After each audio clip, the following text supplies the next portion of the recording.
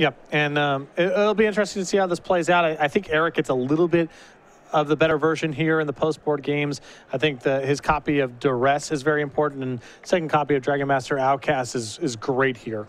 All right, well, Jeskai Black Mirror here. Game 3, this is for 6 endo. Erik Smith versus Jonathan Lacker. Erik Smith is on the left, former Invitational champion, versus John Lacker on the right. John was on the play. 2 lands to start off with, though. No Jace on his side. We'll see if there's a Jace on Erik's side. He's going to crack 2 fetch lands.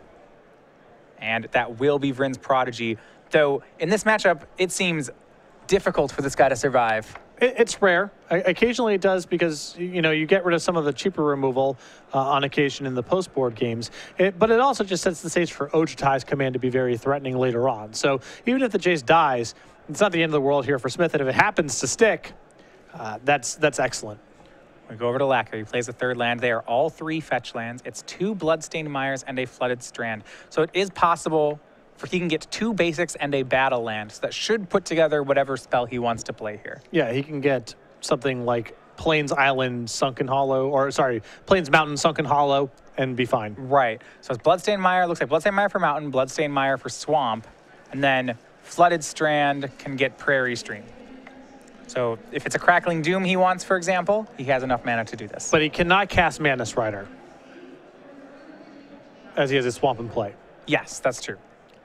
I think he could have fetched differently if he wanted Mantis Rider. Your ideal setup is, and you know, there's other considerations, and depending on how your fetch lands work, you can't always do it, but you like to have Plains, Mountain, Sunken Hollow that allows you to cast any Jeskai spell or any Mardu spell. That usually gets your mana going.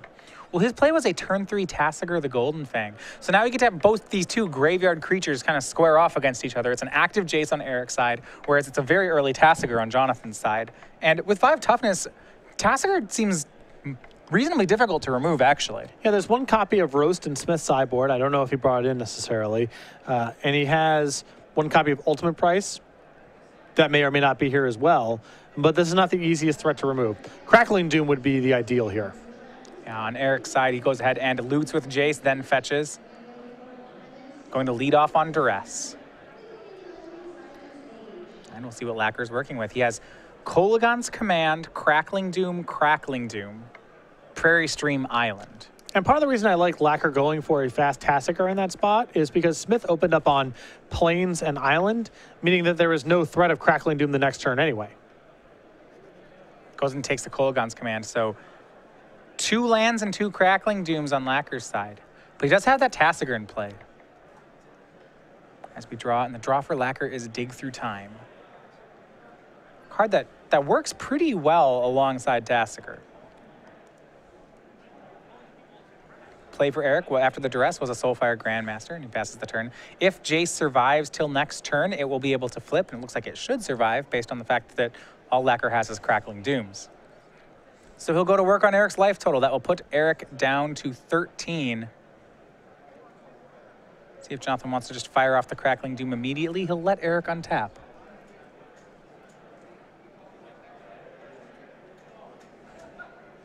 And Jace activate on Erik's side. Here's a loot. Draws a dual land. And that's land number 4, too, which Smith did not have before. Yeah, Smoldering Marsh. Looks like he may even discard Dragon Master Outcast. It's a ways off right now, but it's good in the matchup. Yeah, but it's something where if you cast it on your own turn, your opponent has a number of ways to respond to it. There's fewer ways to respond to it if you're doing it at the end of your opponent's turn via Ojutai's command. And with Smith missing land drops anyway, he seems a far way away from having to worry about that card. Well, here's Jace flipping into a Planeswalker. Soulfire Grandmaster will attack. Lacker taking the damage, so it evens up at 15 apiece. So was Lacker, he's saving the Crackling Dooms? Smith might cast something better.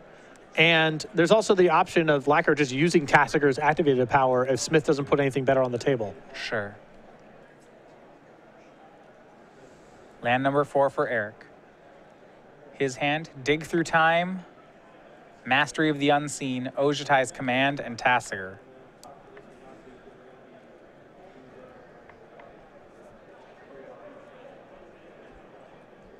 Can leave up Ojutai's Command, and then would also have the option to Dig Through Time.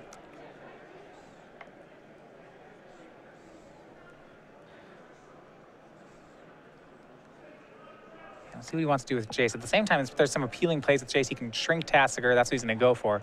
So he could also flash back a Duress. Maybe you can do that next turn, though. Tasigur activation. With Dig Through Time in hand, there's not a huge rush for Smith to really do anything. He can simply dig at the end of Lacquer's turn if Lacquer doesn't produce anything worthy of Ojutai's command. So the Tasigur milled Dispel and Surge of Righteousness. Erik gave him back the Surge. And here's Tasigur again, going to do a Jace. Knocks Jace down to 4. Remember, Tasigur's a 2/5 from the Jace. Leave Lacquer just passing the turns. Now we'll see Erik perhaps make a play on end step here. I think we're going to see Dig Through Time from Smith. And we will. Dig Through Time cast, 4 cards exiled. It's really showing off the power of Jace. Tasigur is such a great late game card, but in the Tasigur versus Jace fight, you almost feel as though Jace is winning this one. Assuming that, both players have stuff to do with their mana, I'd rather be on the Jace side of it. Tasigur will be more powerful in spots where we're both just on empty, and Tasigur can rebuild all by himself. Jace can't do that to nearly the same extent, but Jace is a little bit smoother. Yeah. Tasigur is strong here as a 4/5. Yeah, the body definitely matters. But Erik keeping pace. He only found 1 land off the Dig Through Time, but has really his choice of second spell. It looks like he'll take a land, and we'll see. Full grip, though, for Erik. Draw was a Flooded Strand. May have been an utter end on Erik's side, so he has an answer for Tasigur. Jace will give flashback to Duress. Erik will start on a Duress. Gets to see Crackling Doom, if it resolves, it'll be 2 Crackling Dooms, a Surge of Righteousness among the targets he can take. And we'll see just what it is. If Jonathan has no more responses, he could Tasigur in response. He'll just let it resolve. It's a Dig Through Time, 2 Crackling Dooms, and a Surge of Righteousness. Yeah, I think Smith definitely just wants to take the Dig Through Time out of this hand. He's got a much better late game at this point. Remember, he also has Ojutai's command alongside the Dragon Master Outcast in his graveyard too. So he has that trump. He might be able to sneak into play soon. So all he wants to prevent Lacquer from doing is finding a spell that matters. Smith can easily weather the storm of a couple removal spells. So just take away some of the late game trumps. Soulfire Grandmaster swings in, and Erik goes for Mastery of the Unseen. He knows there's no counter. And he just has so many great mana sinks here, whether it's Soulfire Grandmaster's ability or Master of the Unseen. Plays Mastery there. That gives Erik or Jonathan an opportunity to Crackling Doom away the Soulfire. Erik will take 2. Jonathan can get some hits in with Tasigur. Coming up. Now that the Crackling Doom also took care of the Jace. But Erik, you're right. He has Mastery in play. He still has Negate left over in hand. It still seems like a good spot for him. Yep.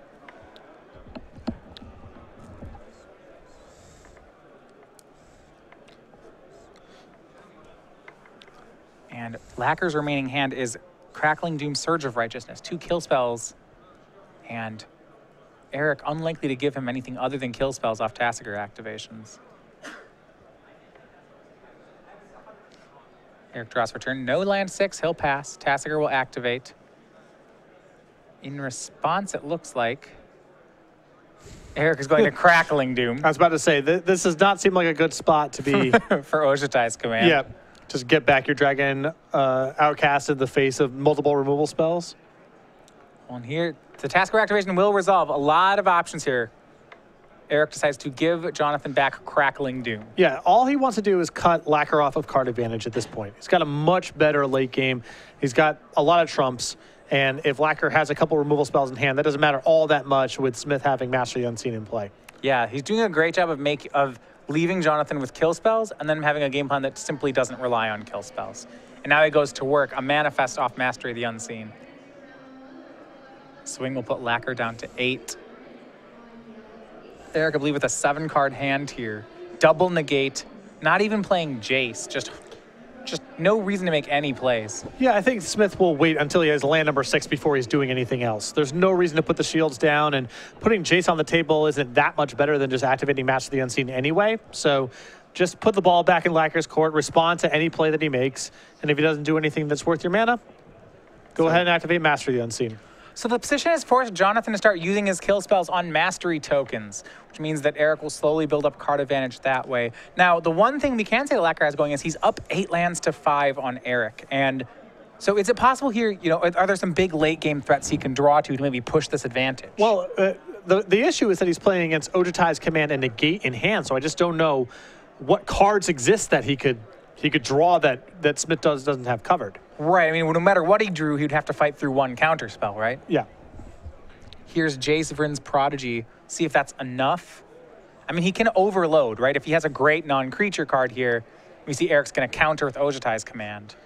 If Jonathan's had a follow-up Mastery of the Unseen right now, then we might be in business. Yeah, but Lacquer's also just not really been doing a whole lot the last couple of turns. Smith has given him a variety of removal spells off the Tassiker. I think Smith sensed weakness in that spot. Yes, it's risky to Ojutai's command the Jace, but he kind of needs to get it out of his hand. And I think he sensed that Lacquer just didn't have a lot going on. Yeah, Lacquer draws, plays a land, passes the turn. Erik's going to double fetch on end step. Looks like he'll make another Mastery token. Doesn't have to worry about burn either. He has 2 negates to sit back on.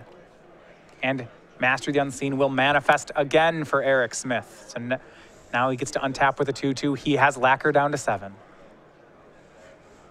Negate, negate, utter end, Jace, Fiery Impulse, all waiting in his hand.